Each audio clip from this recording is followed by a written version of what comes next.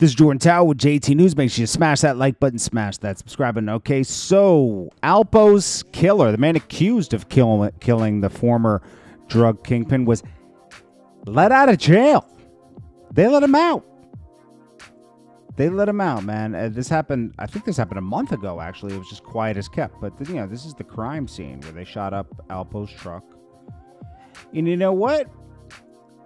I'm going to, you know, I might be wrong about this, but I'm going to just assume that Alpo's still alive. And they didn't really want to, like, dig into this case anymore and reveal anything.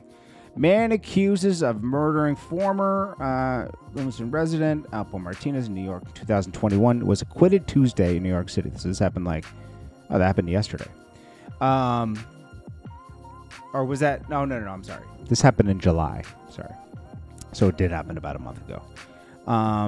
He was 30 years old. He was jailed for 2.5 years, charged with murder of the legendary drug kingpin who spent 5 years as a federal witness program. So here's the thing. How do you just let him go? How are you just acquitted? Because you had a gun, obviously, right?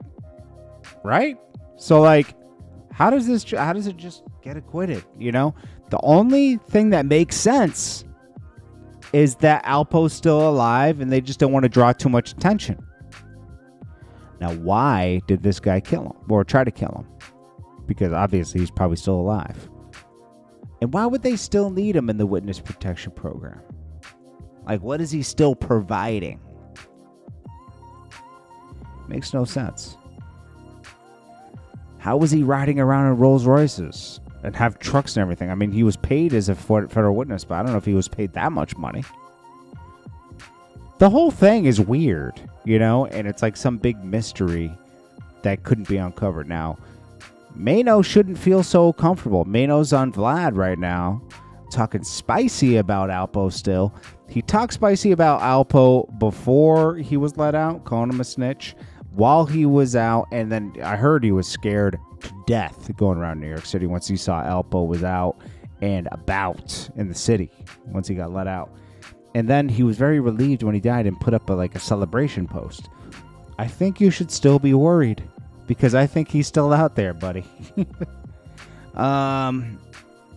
Hurricane Chris he's doing interviews now talking about this 50 Cent thing and saying that 50 Cent should have found all the struggling artists that are that have a lot of potential in Shreveport and put them on stage. What do you 50 Cent is bringing a movie studio there. It's his event. He can do what he wants with it. What, just because he chose Shreveport, he has to show love to the whole... Like, he already had a bunch of New Orleans legends there. Hurricane Chris is mad because he wasn't invited. I like Hurricane Chris. Don't get me wrong. I'm not doing this to hate on Hurricane Chris. I just don't agree with his stance on this.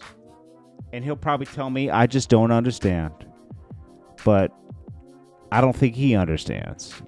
I think he wants too much. I think he really just wanted to be there, and that's okay. I don't blame him. I would have wanted to be included too, especially if I was an artist.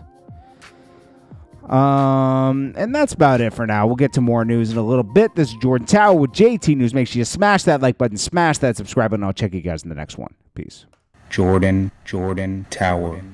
News.